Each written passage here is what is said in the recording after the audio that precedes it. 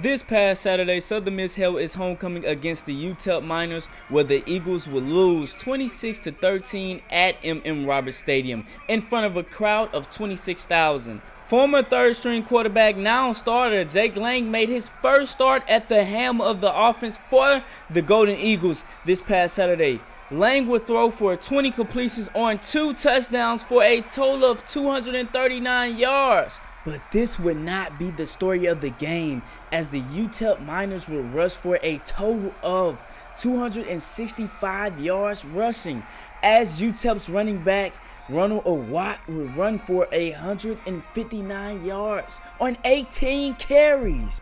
This would be a 250-yard rushing differential, as the Golden Eagles would only have 15 yards rushing. Defensive back Malik Shorts would talk about his stellar play. Hear from him now, as he would have the only turnover for the day for the Southern Miss Golden Eagles. Once we get this team thing going and we feel good about ourselves, then I can probably feel better about myself. But once I get my guys more into the game and more involved, then I'll be feeling a whole lot better than now.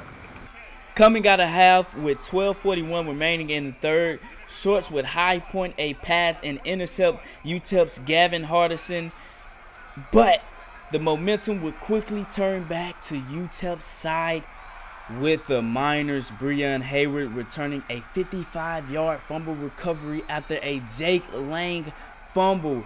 The Miners would continue this momentum to close out the game, having a safety on Jake Lang to close out.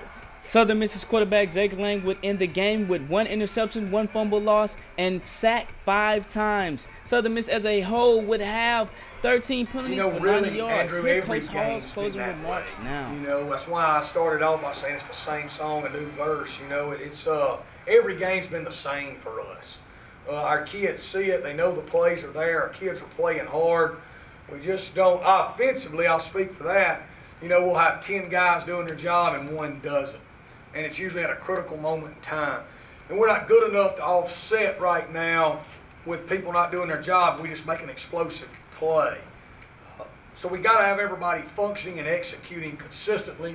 And right about the time we're about to do that, we kind of self-destruct. I'm Austin Lindsay reporting from Roberts Stadium. Thanks for watching Southern Miss TV.